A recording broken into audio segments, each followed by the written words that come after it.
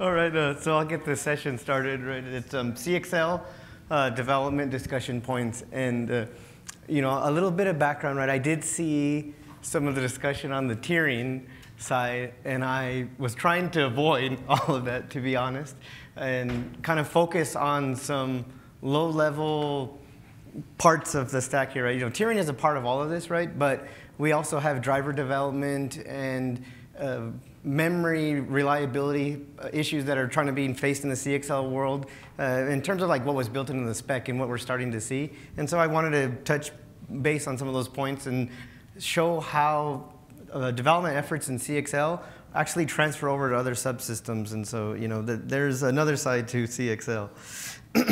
So my first sort of ask, right, and this has come up several times. So one thing I think it's good for people to know is that you know, there's a Discord server, and I think it's managed by Dan, right? And we do have discussion on that Discord server. There's monthly meetings that we have as well, where we discuss CXL-related issues. And one of the things that I've noticed, and it was like explicitly called out about having more reviews on patches. And so one thing I'm trying to get people who may be interested, and maybe I'll show some more reasons why, but you know, tiering is very exciting, but we also want to make sure that we have like a robust driver underneath all of this as well. And even internally, right, from Samsung, we're interested in driving some features related to our hardware as well.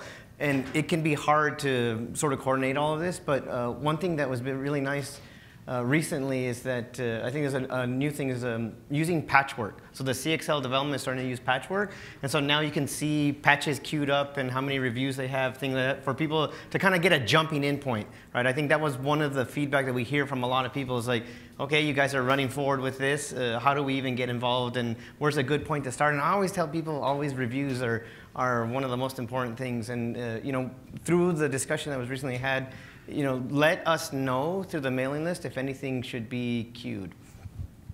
So another thing, I was talking with an attendee here, and he was mentioning how he's doing a lot of work in PCIe for unrelated use case. But I told him, you know, if you're interested in this area and you're starting to look a little bit more, PCIe knowledge is just very, very beneficial in CXL, right? By the way that the PCIe hierarchy, you program what's called root decoders, and you have to walk the hierarchies, and more functionality is being tied to port level. So this is just very valuable for I would believe the community in general, right? Start looking more at the PCIe pieces that are shared, right, in some places there. And one of the things I wanted to point up, but I haven't seen much from, and maybe Dan, I don't know if he's seen this either, the port for port devices, RAS support for CXL, and I think AMD talked about this at Plumbers. I couldn't find anything on the list yet. I don't know if anyone's seen anything or.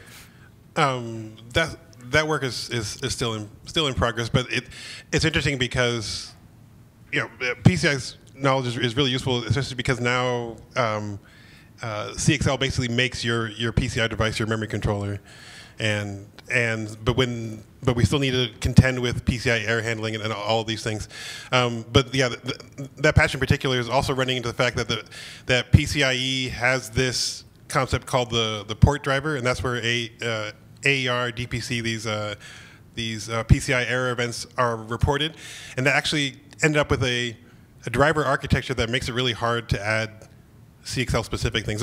So the invitation for people with PCI core knowledge to get involved is useful because we're having to unwind some ways in which CXL is stressing out the PCI core. And this RAS support is in progress, but it's running up against that. Yeah, and I think the key thing was, right, they went with a service-based model, right, is that there's an owner, then you register a service, and that was the model that worked well, yeah, and you know, yeah, just any kind of limits to that for this use case, yeah, it would be great to kind of work this out. Related to that I thought was quite interesting. So one area that we are, you know, reliability and serviceability in general. And internally, I've been kind of pushing to have us work more and look across subsystems that are dealing with memory errors in general, right? Like I was saying, let's look at EDAC, let's do things, because we see it coming for CXL as well. And one thing that came up recently, right, was how to deal with poison. So if I take a step back, right, and this goes back to Dan's comment about memory controller being on the device. So the device can interrupt the host and tell it about events that have happened or events that have seen that the device is aware of.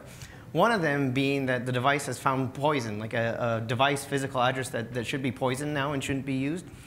And I found this discussion interesting. So one of the first patch, the part of it is like a cleanup for address translation between the device physical address and the host physical address.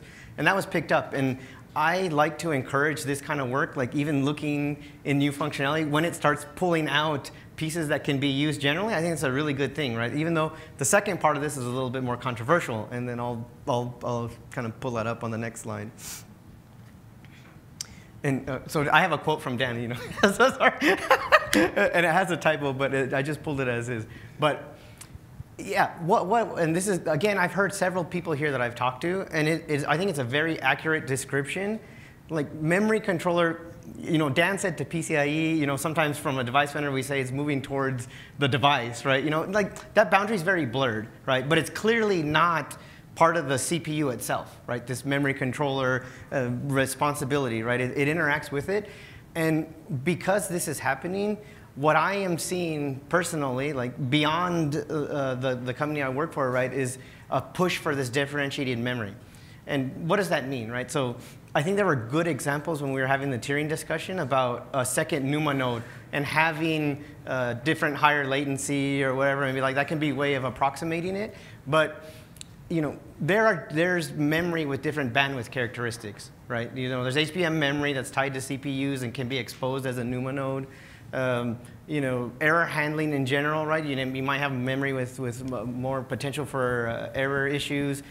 We have an upcoming talk about a device that has compressed memory as well and how to expose it, right? So it does open up the possibilities of what you could do with memory, right? I'm not here to debate whether that's a good thing or a bad thing, but it's just clear of where people are taking it.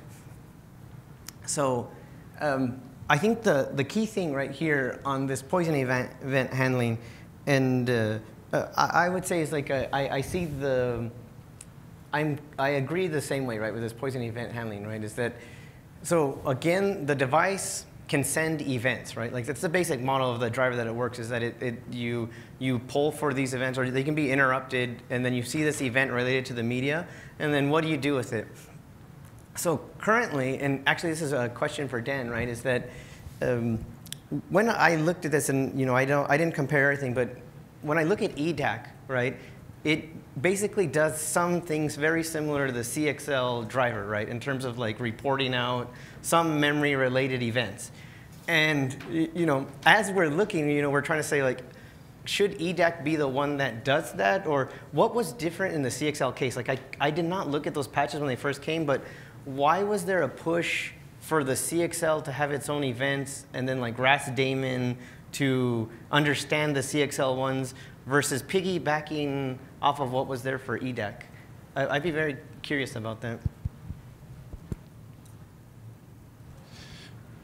Well, so step back to the history of EDAC. So EDAC was a subsystem that was invented basically to understand all the different kind of architecture-specific memory controller layouts and how to extract error information out of the Intel memory controller versus the IBM thing versus the whatever. So it's basically trying to wrap some commonality across a whole bunch of different things.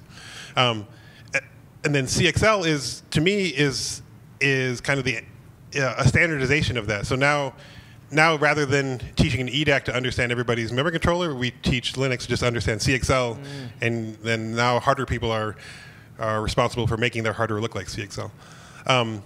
But we're kind of in this in-between stage right now where the CXL driver knows how to do its native CXL events, and we have EDAC that knows how to tell RAS daemon about memory errors in a generic way. So what we're working on now is taking these CXL events, translating them to EDAC to try to get the benefit of RAS daemon already knowing how to harvest those errors. Yeah.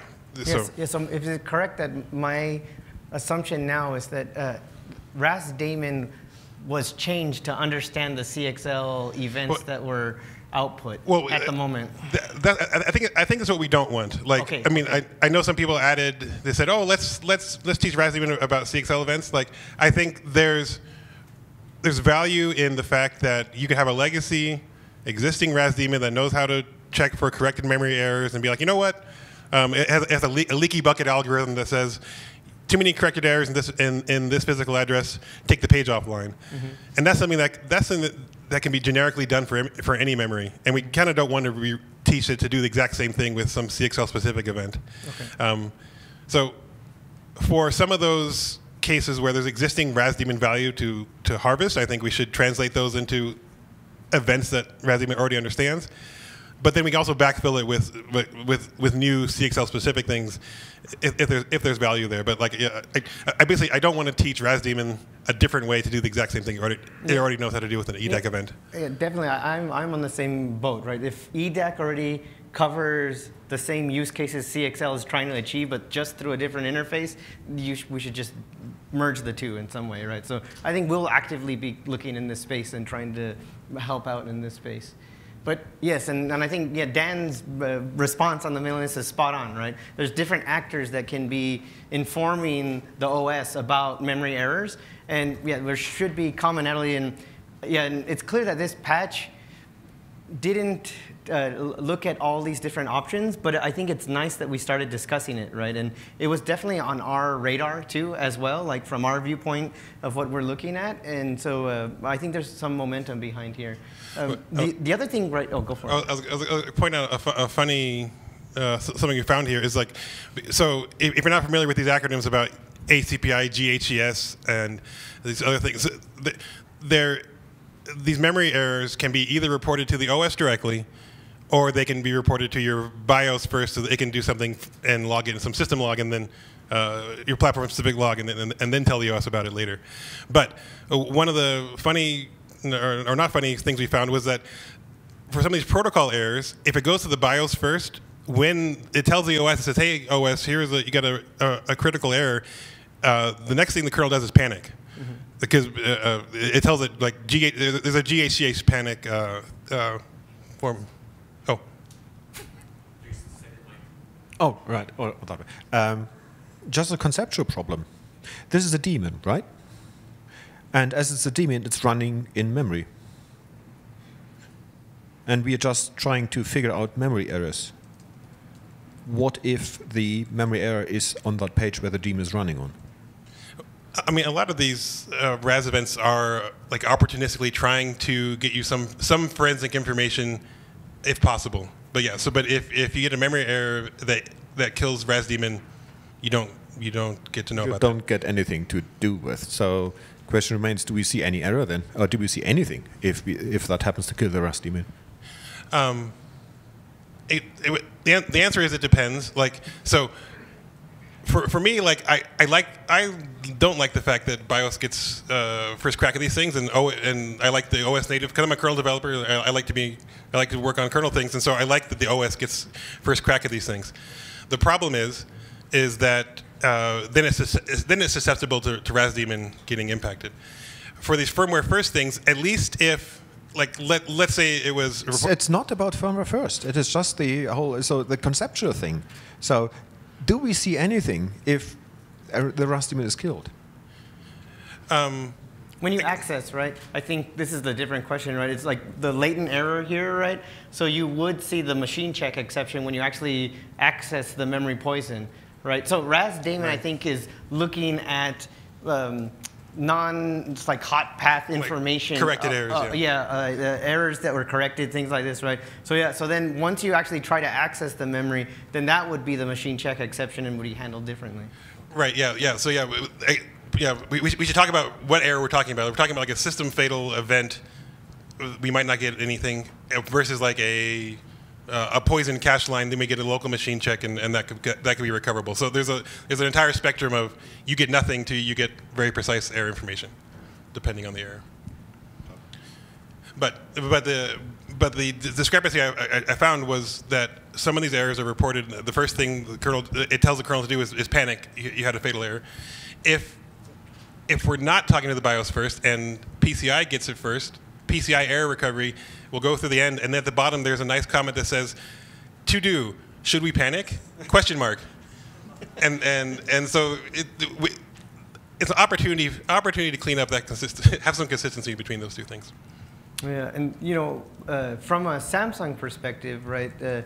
We see this in another place, right? It was in the DesignWare PCIe controller, right? They were facing the same thing. There's another Samsung team in a different division, and they were trying to make sense of this PCIe ports that have like PMU information as well as error injection capabilities.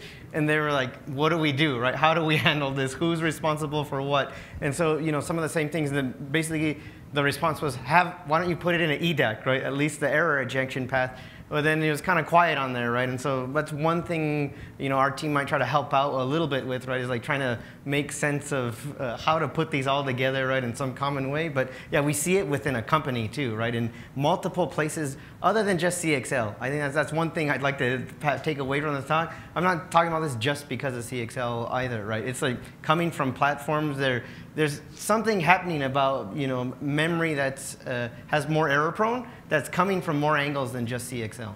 Yeah, like another recent development here was folks are trying to define a new memory scrub subsystem, and this is so that you can control the scrubbing rate of your memory, and it basically becomes a trade-off between how much performance you want to give up for scrubbing and to keep your system up and running versus would you be willing to scrub less to get more performance but maybe incur more memory errors. And some environments want to be able to control that scrub rate. There's an ACPI mechanism to do this. There's a CXL mechanism to do this. And so and what the memory scrub people found going upstream was that there's actually a whole bunch of different EDAC ways to do it as well. So it's been we're from the CXL side, we're stumbling on the fact that people have been kind of independently solving problems and not, and maybe not in ways that we could do better if we all work together more closely. Oh yeah, you have the script thing right there. Yep. Yeah, definitely from you. Yeah. But and then I think one other interesting thing, right, about piggybacking CXL support, again, from a device vendor's look at it. So one of the things that CXL supports is called get set features, and it's a way for you to figure out from the device what features it supports. And one of the features happens to be scrub control. All right, and so for us, when we look at this and we say, hey, this has the get set feature support, we're excited, right? Definitely, right? And definitely on the whole RAS side, we're excited as well, too, right? So it's kind of aligning perfectly for us about practical things that we would see. And so, we're just very happy to see this work. But yeah, we've definitely noticed that the problem now is not really CXL. It's about integrating in a bigger picture, right? For at least these pieces so far that I'm bringing up. And the other one, I have not looked at the AMD one, and then you brought that up as well in the discussion. So I think the only thing that it does is report poison memory, very similar, like having a poison list, I think you mentioned. So again, another source, right? And that's their memory controller from their memory M1300. I don't know what. No, that's their AI accelerator, and as far as I understand, it can keep a persistent list of memory poison locations, so that next time you boot up, you can be like, hey, don't test those pages again because we know they're bad. But there's a similar CXL command for this. The other piece of this and we kind of started this in the PMEM space is that these technologies have a way to repair errors as well. Mm-hmm. Typically, memory poison and these memory failures have been kind of permanent events, like never touch that page again. Mm-hmm. But you can scrub the error and sometimes get the page back. And we don't have a comprehensive way to tell people or to go back and forth. We do it with file systems and PMEM because we can deallocate that physical page and bring it back in. But there's no kind of generic way that the page allocator could figure out. Oh, hey, I can send this page off to be repaired, and bring it back. I think it's hilarious that the memory vendors aren't learning from the disk manufacturers. Do you remember like 30, 40 years ago when hard drives used to come with a list of sectors that were bad, and the file system has this bad blocks thing you can use to map them out? Pretty much same thing, yeah, same concept. And now we don't do that anymore. Well, I'm going to claim innocence and say it's someone else pushing. We do what they want. So anyways, yeah. But I understood, right? Yeah, so I just think this is happening beyond CXL. I think it's the most important thing to kind of think about here, too, as well. That's the world as it's evolving. But to your point, Willie, did the reason that went away because the drives just got much better at not reporting poison? It's like no. Or they have extra space and they map that stuff out, and then they use other blocks to get rid of this, right? Like it's under provisioned. So this was pre bad blocks drives that couldn't map it out and put it somewhere else. That didn't remap sectors to say. Yeah, before we had like spare capacity on drive. Okay, yeah. And now they just remap. Right. All right. So one thing that I wanted to bring up, right, and I enjoyed this discussion from the tiering too, right, was the whole benchmarks, right, and I think it would be nice when we're having tiering discussions, and I don't know if this is possible, if there was like some configuration. It's hard with different, server platforms, all these different things, but if there was like some agreement of like, there's these 3 workloads that we're willing to run, and just kind of see if you see any regressions, and my comment on there too, right, is like I know in the call there was a ask for the whole group about workloads we're interested, and like we've looked at Redis in-memory databases, different things like this. But as a device vendor, in my personal opinion, right, is that I'm not the most valuable person to be benchmarking, right, or to be providing information about benchmarks. Of course, we're interested in running it and understanding more, but I'm not the end workload user, right, and I think that's the key person that really should be giving us that information if possible. And I know there's some venues for this, right? And one is the OCP is a venue that I do see some potential overlap here, right, of them providing benchmarks as well. Like they have this composable memory systems workstream, but not all of it will be directly relevant, right? It's more of like something more broad and more general, but there are some goals within that work stream to work on getting traces. And then that brings up another thing about CXL, right, is that OCP was a forum for interested parties to come up with a model of a CXL device that compresses memory. Right, so this was driven by I think Meta and Google are the primary authors on there as well, and so you see these things coming from a variety of sources, right? And what I'm trying to tell people, right, I look at it from a memory expander viewpoint, but there are many different use cases, and CXL is a potential way to do many of these things, right? It's just the flexibility of moving the memory controller. And that tiering working group, I think it's a great venue, and I'd really like, I think we will have members hopefully being involved in it, right, and contributing. And yeah, that's it, right? And I was going to ask, like, isn't this a general, like touching the MM is hard, even without making CXL part of it, in the sense of people proposing MM changes generally are not sure what workloads they're regressing. It's not until like Mel at SUSE runs his and talks to his customers, be like, oh no, you regress this very important use case. I saw it more systematic, right? And I'm not at SUSE, right? But we chat and we've got some legacy from there. And there's like was it MM tests, right? Which out of there, right? And I think there were some like benchmarks worth running, right? And configurations that were reproducible from there that were donated in some way, right? Like that was given, right? And he said, here, I ran this benchmark here. I think he was like great at that, and more than many other people for my, like, I felt like I could reproduce some of that, right? And I feel that that's lacking a lot of times, right? And it's just kind of my hope, right? I'd love to see one of these tiering patches and an associated workload I could just go run and check it out, right? At the same time. So, but that's kind of the way we see it. And then, I'm very curious, right? If I don't hear anybody using HBM that much, right? And I know it's a small use case, where the large use case is, right? But I do know, like, if you look up, like, basically kind of, to me, it's like a PMEM kind of thing. Like, HBM can be used as caches, or it can be exposed as a NUMA node. And I would imagine people using those systems might want some sort of tiering or something there, right? It's very. I haven't seen anything though. I'm not. I mean, maybe somebody else could speak up. And this is just my personal opinion, but yes. It feels like people that pay for HBM want the kernel to get out of the way. Okay. So they don't come to us and say, like, hey, your NUMA balancing is not working for HBM, because they've turned everything off and they've allocated HBM onto their own special thing. That's fair. I know one user like that, right? Yeah, supercomputing kind of thing, right? Yeah, they run one workload and they know exactly what they're doing. So yeah, I think that's consistent. So the last thing, we're kind of running out of time, and this is super challenging, but we've briefly discussed this.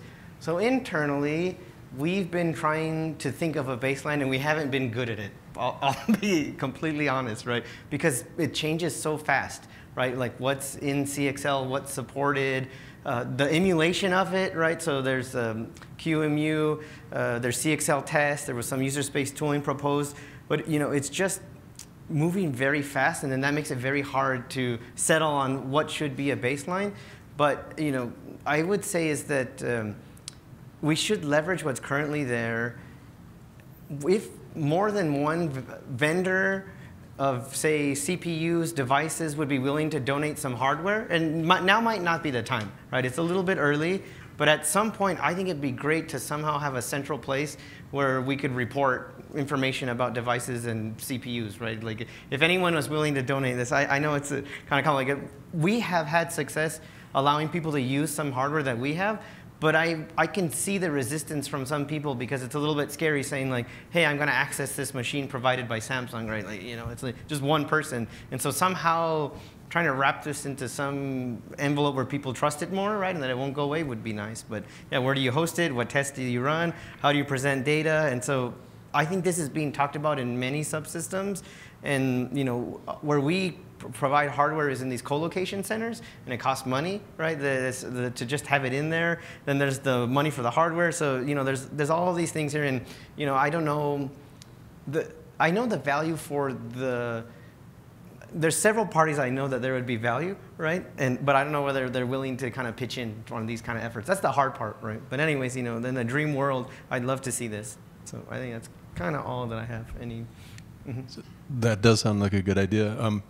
So Adam and I were talking about this earlier, but we're also a memory vendor, and our team is trying to figure out how to contribute more, and stumbling a little bit to try to figure out what to do. And so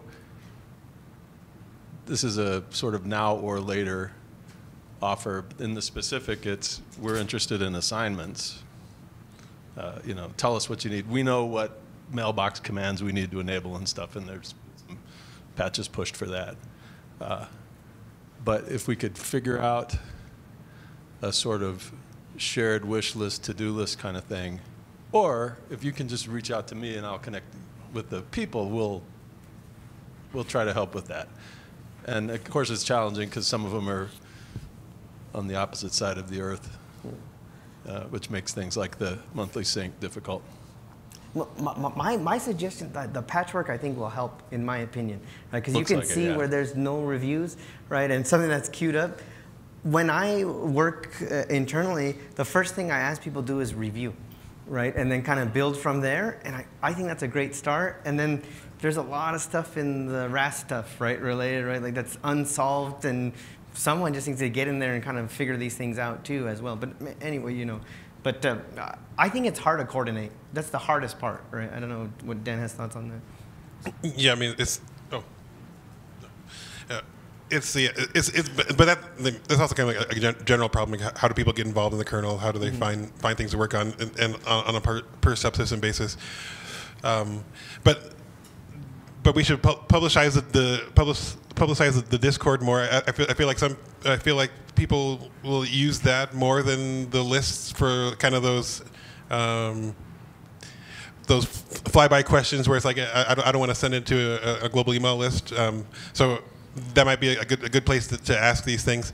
But yeah, a lot of these kind of there's no grand vision, and a lot of these work tasks just pop up coming from review or coming from people having pain points.